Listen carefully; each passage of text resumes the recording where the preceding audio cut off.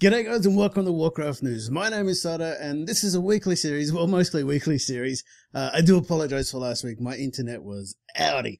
I couldn't do any research or even think about uploading a video. So I've had a technician come out, it's sort of fixed, as good as it's going to get, so let's just get straight into the news. Okay, so in this 2 weeks, there's been a lot of stuff come out. A lot of it is just pointless and just time wasting, or at least that's what how I feel it is.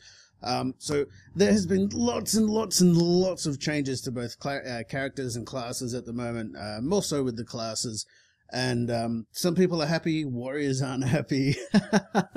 But no, there's just a lot of stuff going on at the moment. And as I've reported in the past, throughout all these expansions, it's just way too early just to sort of to get your panties in a knot or to celebrate how things are happening.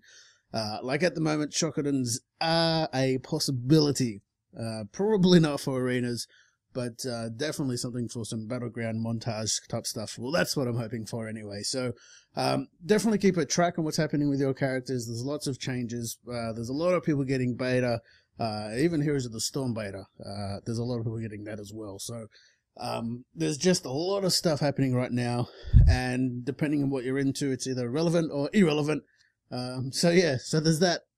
Also, this week, or in the last 2 weeks, there has been some new models come out. We have the Undead, the Draenei, the Night Elf male, female, and also the female human. Look, honestly, I think all of this stuff is working in the right direction. I think that the female human's eyes need not to be like this, and you know, it looks like they got a finger stuck up their bum or something like that. They're just like, I don't know. It just looks weird. Everything else looks fine. They just need to sort of bring the eyelids down just a little bit, and you see how they work from there. So again, you know, they made the tail short on the Draenei. They've given them some huge abs, which kind of seems to be the way that they're going with everything. The facial features on the Undead, I couldn't really tell you if they're better or worse changes. I've always disliked the look of Undead. I've always disliked the look of the Horde races. It's one of the reasons why I don't play them. It just doesn't look good. And I'm sorry if you find them good or attractive, whatever you want to call it. It's just my personal preference. But these models are working in the right direction with nice shading and different animations. So in the comment down below, let me know which one's your favorite. So in a tale of who can drink the most, human or orc, it has become clear in the animation that was just released that is in fact the human that can outdrink the male orc. So there's some news there. You know, alliance is always better, just in everything.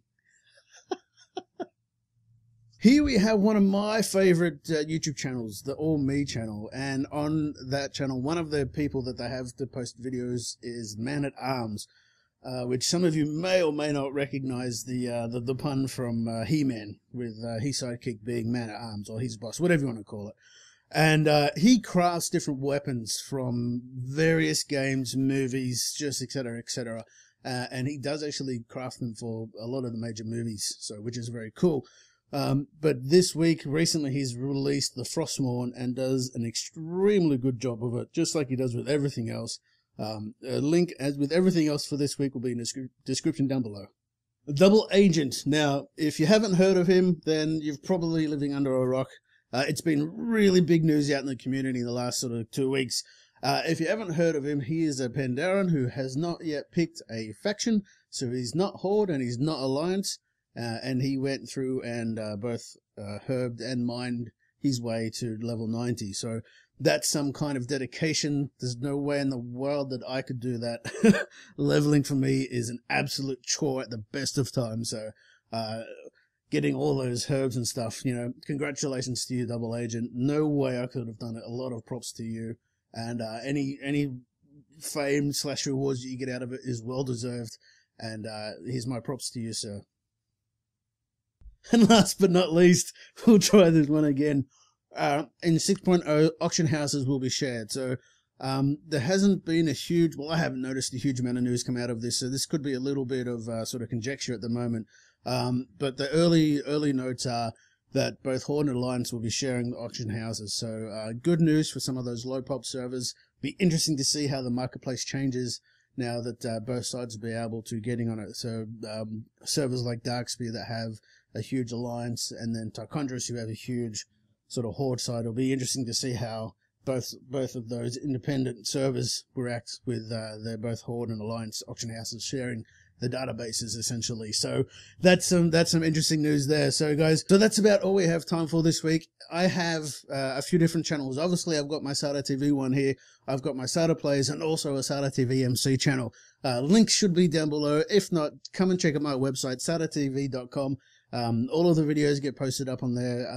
If I get enough sort of traffic going through there, we will add in forums and all that sort of good stuff. But for now, it's just an easy way to keep track of all the videos on all of the different channels that I'm looking after.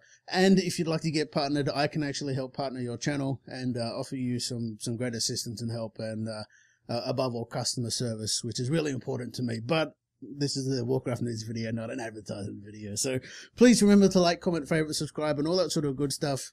And I shall see you next week.